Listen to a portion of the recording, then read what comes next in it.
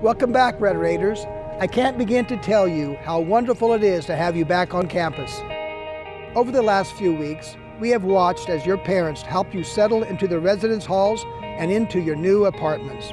We've listened to the sounds of Zit as the drums echoed across campus in rehearsal for what we hope will be another season of Red Raider football. We've seen the excitement in your faces as you posed for photos at the Seal and with Will Rogers and Soap Suds. Even in the midst of a pandemic, I would say that no other school in the country comes close to the experience that our students receive while at Texas Tech. You are the heartbeat of this university, and we are grateful that you and your parents have trusted us with your care.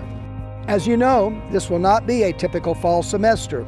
I am incredibly proud of the work that our faculty and staff have put in over the last few months so that you can have an opportunity for an on-campus collegiate experience this fall.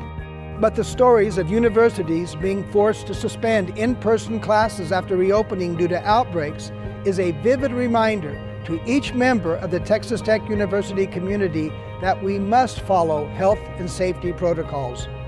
It's incumbent upon all of us to put these plans into action and do the things that we know can help keep us safe and healthy.